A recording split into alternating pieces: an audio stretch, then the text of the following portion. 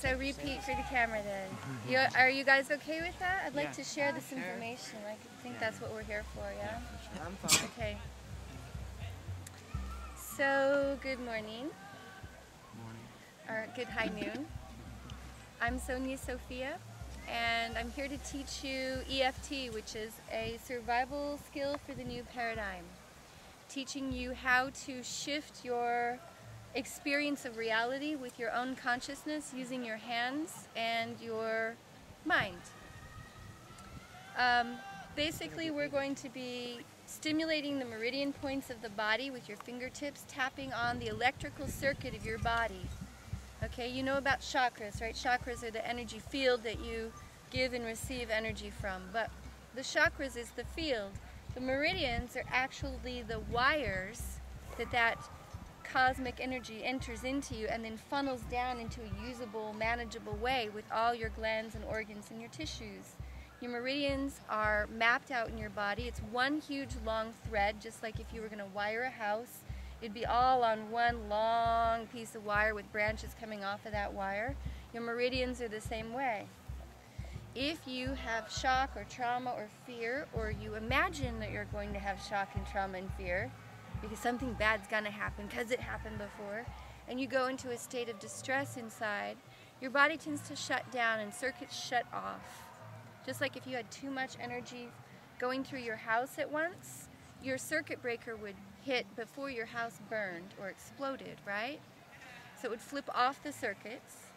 But if you didn't know where your circuit breaker was, you'd think that your house was broken. And you'd be like, well, we're cooking over a Bunsen burner in our bedroom now because we don't have power in the kitchen or the bathroom or the living room. We don't really have friends over anymore. Okay, when you're distressed inside, you act about like that. Don't really want people to see who you are behind those eyes. Don't really want to have sex with people because then all your stuff's going to come up because you're going to be close to them. And as soon as you feel love, then all your family patterns come out and you start interacting with each other as your family interacted with themselves or with you, right?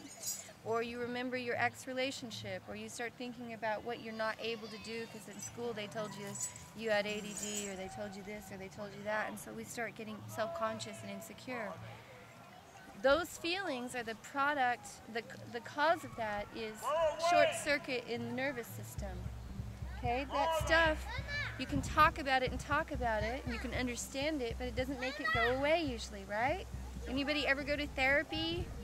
It's beautiful to have someone with love sitting there listening to your problem, but does it change your problem? Usually not.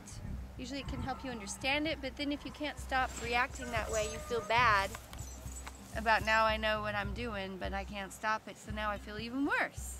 Because I feel guilty and bad and wrong on top of phobic and whatever, right? Fearful. So EFT actually takes the distress out of your nervous system, and you're going to have a living experience of that today where you're going to pick something that really bothers you. We're going to do this process on it, and you're going to see for yourself how much better you feel afterwards. What's cool is that you don't have to believe in this. I didn't believe in it. I wouldn't believe in anything until I tried it. If it doesn't work for me, as far as I'm concerned, it doesn't exist. It's like whatever, it works for other people. If it doesn't work for me, forget it. So I'm only teaching you things that actually work for me, and I've taught thousands of people all over the world. Just got back from Europe, taught in Spain, taught in Germany, taught in London. I teach all over America, okay? And I'm watching the emails come in, and I do trainings and train people how to do this because you guys can go home and actually have a tool after one day of being here that's going to shift your reality permanently if you'll keep using it. And you don't have to keep using it on the same subject. It's not like yoga where it's like, well, I feel good, and then I stop doing yoga, and then I feel bad again. Which is beautiful. I love yoga, right? But I used to have to do it because my body hurt all the time. But now I do it just because it's fun, but not because I have any more physical pain left, or anxiety, or neuroses, or insecurity, and I don't have an ugly voice in my head that follows me around and tells me how inadequate I am all the time. I don't compare myself to others, almost never. And rarely do I feel unworthy of anything. And it's a beautiful feeling, okay? And the way I became that way is through this process. Even after 20 years of personal growth work, I still had the same complexes, pretty much, maybe a slightly lighter version that I always did. this is going to give you a tool to work on yourself, whether it's your personality that you'd like to reform and heal, or physical pain, or emotional pain, or traumatic memories, child abuse, sexual abuse, anything that happened to you. Relationship trauma, fear about the future. You can work on all your world changes 2012 freak out with this stuff. Okay? So whatever you pointed at, it's going to make a difference.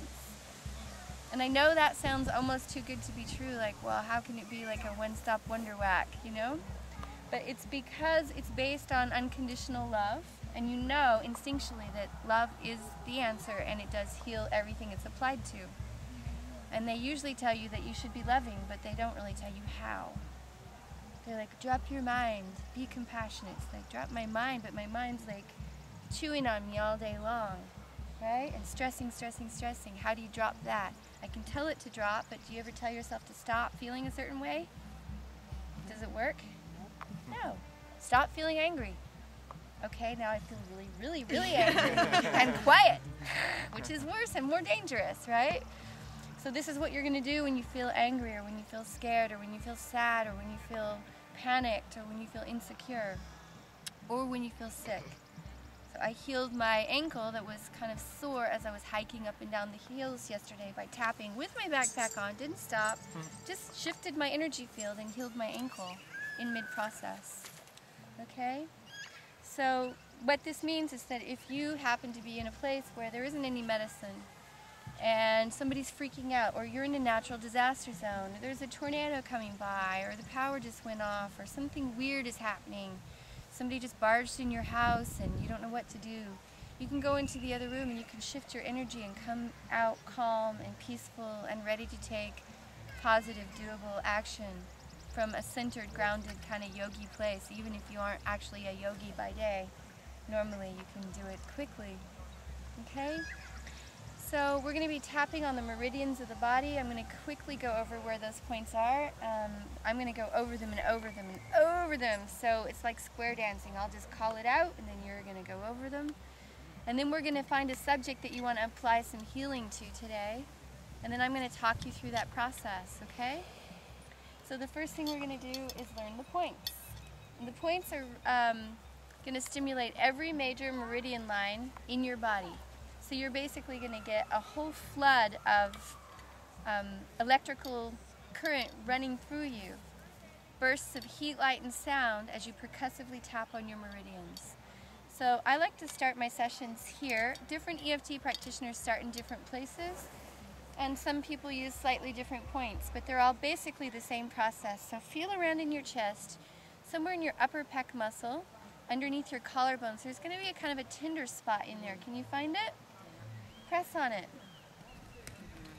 Massage it.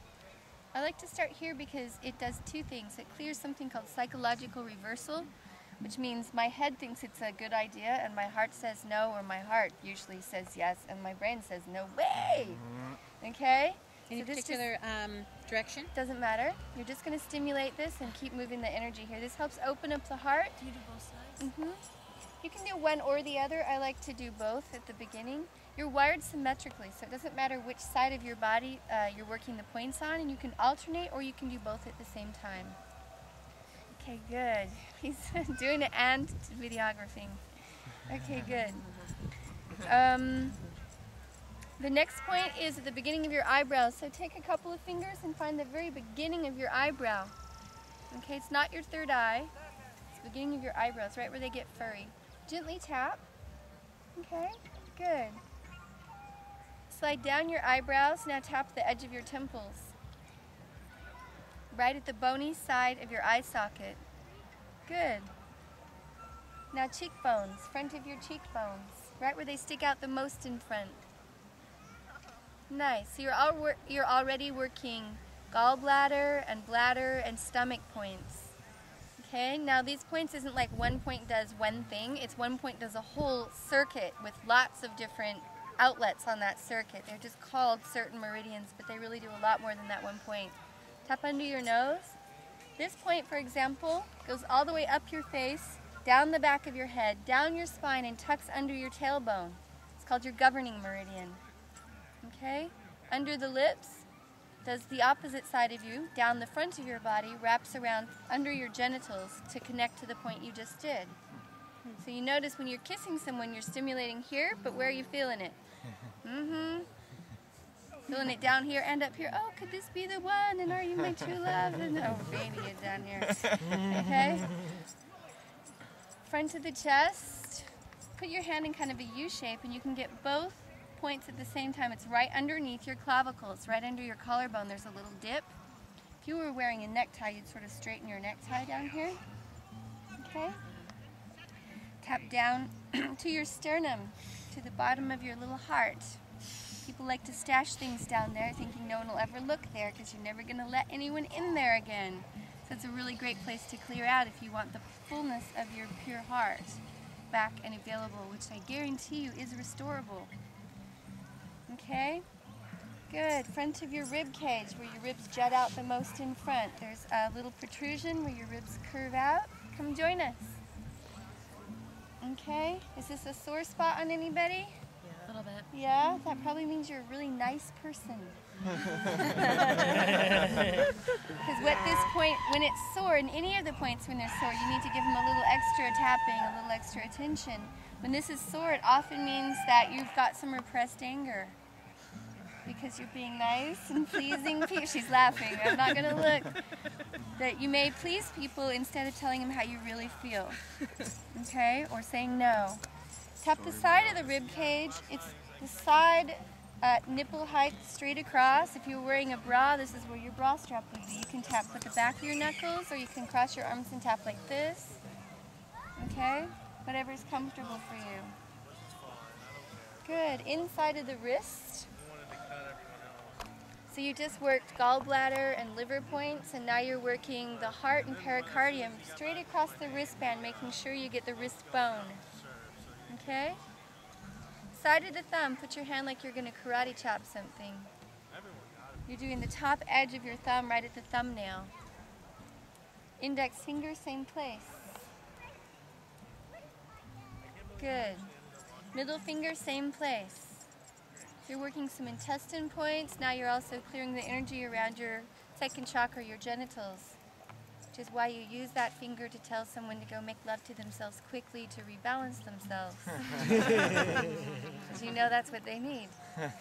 Okay? Outside of the fourth finger, lift your hand up into the outer edge of your fourth finger. Some people do the back edge of the hand right here, but I tap a lot and the skin is a little bit thin and delicate, and there's some veins there. So I like to use the point at the fingertip here where it originates. Okay? This helps clear, it's called the triple warmer, and it clears your relationship to self and others. So self to rainbow, self to temperature, self to what I'm about to eat, self to what I'm thinking about tomorrow, self to person. Where are you tapping on that finger? Outside. On the outside of that one. Yes, the only one that's on the opposite side here. Okay, back to the inside edge of the pinky finger. It's another heart point. And now you're going to do the outer edge of your hand where you'd karate chop something. Right here on the outside edge of your hand. And this also helps clear psychological resistance. Okay, it's really good for people who are stubborn. Okay, and stubborn is the same energy as persistent. It just means that your goal is different. Stubborn is when you're locked on to doing something you know is not good for you. Persistent is when you're locked onto doing something that is good for you. So don't worry if you're stubborn. You've already got the strength. You just need to change the goal. Okay? Tap the top of the head. Over the ears, all over the head. You've got about 100 little points up there. Okay, and this opens up your crown. Your energetic connection with the cosmos, plus your connection with the rest of your body. Kind of puts the antenna up, so to speak. Okay, and tunes you. Great, so you can just relax. You've just learned all the points. Congratulations. We're going to do that over and over for the next little while here. I want you to feel free to drink some water if you need to drink while we're sitting here. I have some sunblock if anyone needs it. I do. Where? Okay. The big white guy? Yeah, put it